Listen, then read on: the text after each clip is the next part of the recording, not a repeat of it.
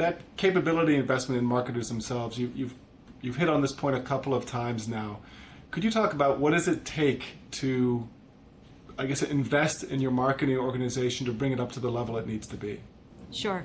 It really takes two or three major things. One is that you do need to build the capabilities of your marketing force on the technical skills required to do that marketing competency. So whether it is a certain kind of data analytics that allows you to identify the next product that a specific customer might buy, or whether it's understanding your micro markets, or if it's learning how to be the most compelling in producing the best collateral material, you actually do have to train people to have that skill.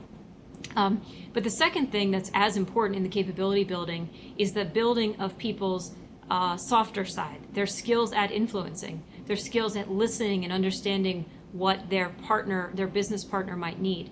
And then the third piece is really the skills around the customer and understanding deeply by spending real time with customers how to what the customer needs are and how to make those into compelling pitches or materials to support the sales force.